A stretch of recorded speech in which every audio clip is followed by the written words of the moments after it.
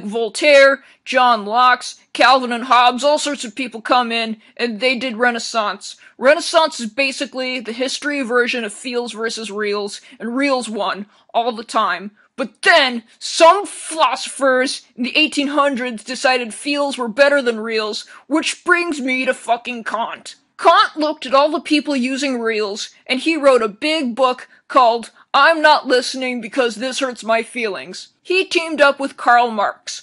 Karl Marx was this guy who didn't feel like going to work on Monday, and he wrote a big book called I Am Lazy and the Government Should Take Care of Me. These two lazy crybaby manginas inspired a bunch of other lazy crybaby manginas who set up the Frankfurt School, who recruited their team of feminists, communists, and people who care about black people, and sent them off to destroy all straight white men. Friedrich Nietzsche saw this bullshit and debunked all their YouTube videos with real atheism and science, and then their videos like-dislike ratio was terrible, which basically means none of their shit passed peer review.